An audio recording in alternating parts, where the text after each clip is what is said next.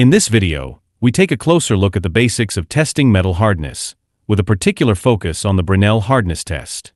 In many applications, components need to have not only high strength but also excellent wear resistance. This is especially important when two or more parts come into contact with each other.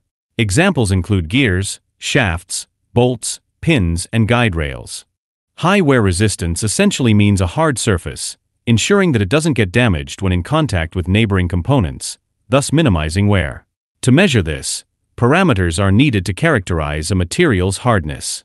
Before these values can be determined, however, we must first define what hardness is.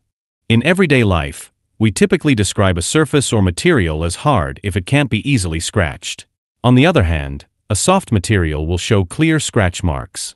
In fact, this principle, where a standardized object is pressed into a material, is used to define what's known as indentation hardness, or simply hardness. Thus, hardness can be defined as the resistance of a material to indentation by a standardized object. Based on this definition, all hardness testing methods follow the same basic principle. An indenter, whether spherical, pyramid-shaped, or cone-shaped, is pressed with a specific force into the material surface. The hardness value is then determined by the size or depth of the resulting indentation. Different hardness tests have been developed depending on the material being tested and the specific conditions. The measured values from these tests generally cannot be converted into one another. Therefore, hardness values can only be compared if they were obtained using the same method. The most common testing methods include the Brinell, Vickers, and Rockwell hardness tests. In this video, we focus on the Brinell hardness test, while the other two methods are covered in more detail in separate videos.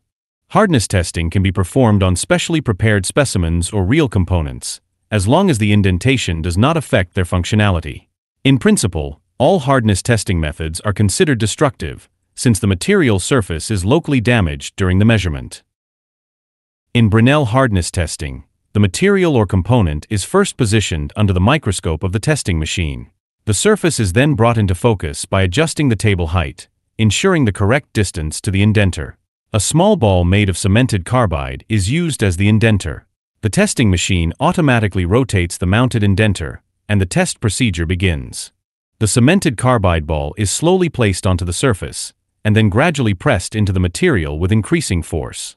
The force reaches the maximum value, which was preset, within about 10 seconds. The applied force is then maintained for an additional 10 to 25 seconds, allowing the material to settle. This step ensures the measurement is reproducible, regardless of the material, and provides comparable results. The indentation left behind, which forms a spherical cap in this case, is then examined under the microscope. The larger the indentation, the softer the surface. To evaluate this, the testing machine automatically switches back to microscope mode. The evaluation is based on the diameter of the indentation, though the outline is typically not a perfect circle. Therefore, the diameter is averaged using two measurements taken at right angles to each other. Using the mean diameter, the testing machine calculates the hardness value. In this case, the surface has a Brinell hardness value HBW of 203. The principles behind determining this hardness value based on the indentation diameter are explained in more detail in the following. The Brinell hardness value is the ratio of the applied force FKP to the indentation surface S left by the indenter, which in this case forms a spherical cap.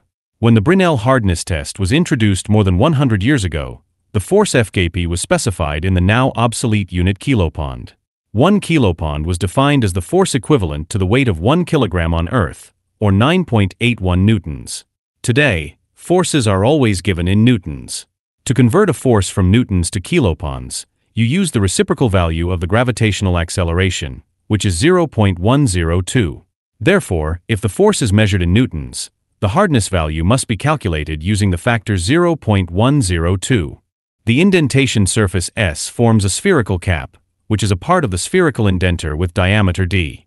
The surface area of the spherical segment can be calculated from the indentation diameter d using the formula shown. Thus, the Brinell hardness value HBW, which is unitless, can be calculated using the given formula. It is important to note that the force should be expressed in newtons, and the diameters must be in millimeters for the calculation. Due to the anisotropy in the material's deformation behavior, a perfectly round circular indentation is rarely left on the surface. Therefore, the indentation diameter D is determined by averaging two indentation diameters, D1 and D2, measured at right angles to each other. To prevent the material from being displaced over the edge of the specimen during testing, which could result in a falsely low hardness value, the center of the indentation should be at least 2.5 times the indentation diameter away from the edge. When performing multiple hardness tests on a single specimen, it is important to maintain a minimum distance between indentations. If the indentations are too close, hardening effects around the indentations may affect the results. This distance should be at least 3 times the indentation diameter. Additionally, the specimen thickness should be at least 8 times the depth of the indentation to prevent bulging on the underside, which could distort the measurement. For consistent and reliable results, the indentation diameter should be between 24% and 60% of the indenter's diameter.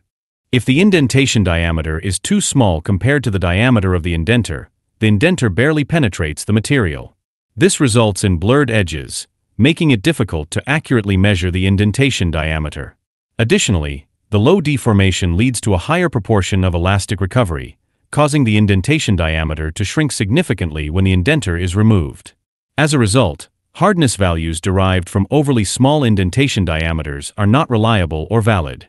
On the other hand, if the indentation diameter is too large, approaching the diameter of the indenter penetrates too deeply into the material.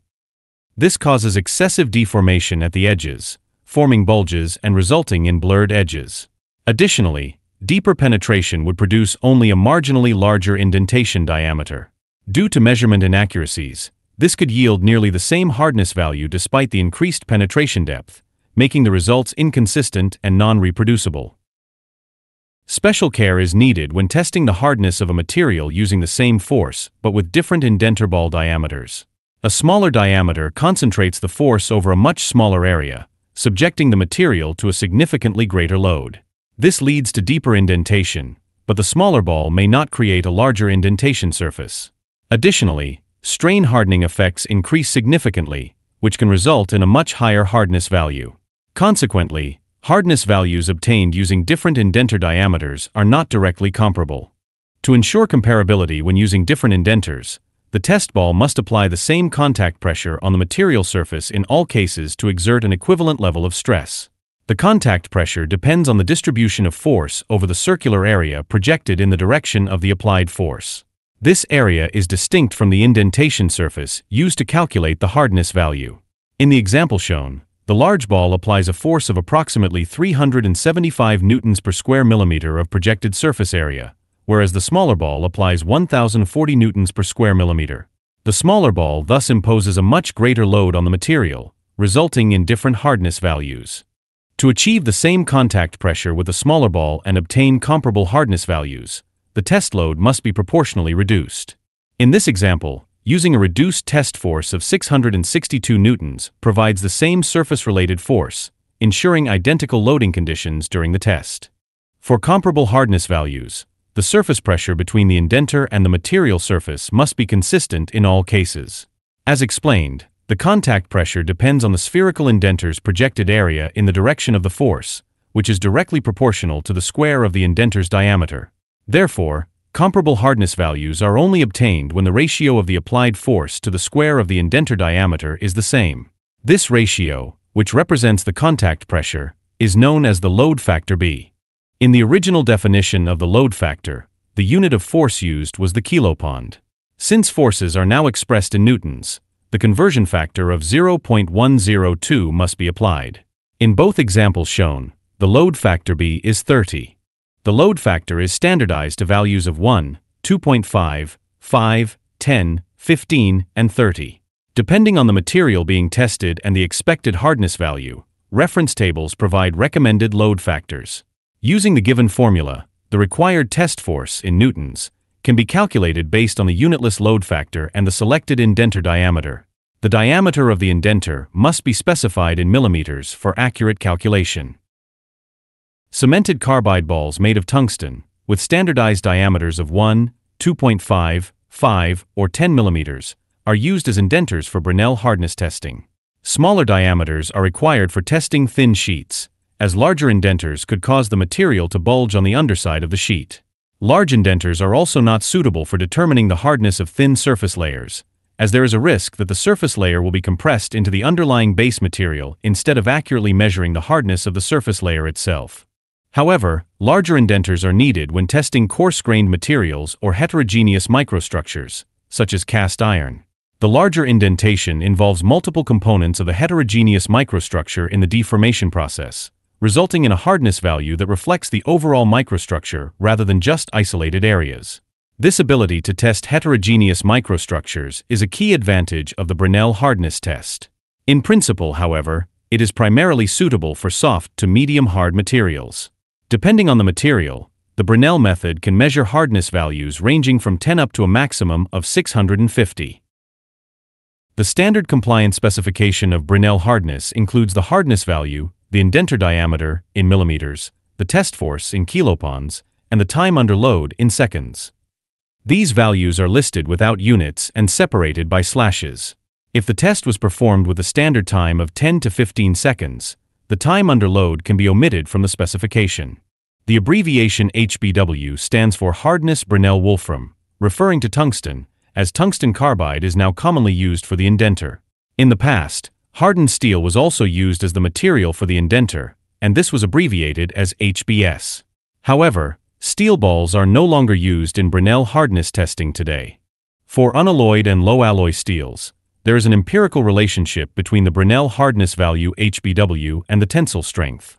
This relationship states that the tensile strength, in newtons per square millimeter, is approximately 3.5 times the Brinell hardness value.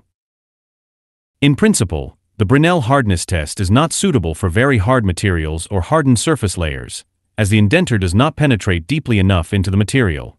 Increasing the test force does not resolve this issue, as it leads to excessive deformation of the indenter. The flattening of the indenter results in a larger indentation diameter, which can falsely indicate a softer material. Very thin sheets also cannot be tested using the Brinell method due to the bulging of the material on the opposite side of the sheet. To address this limitation, a different hardness testing method was developed by Vickers, which is explained in more detail in the next video.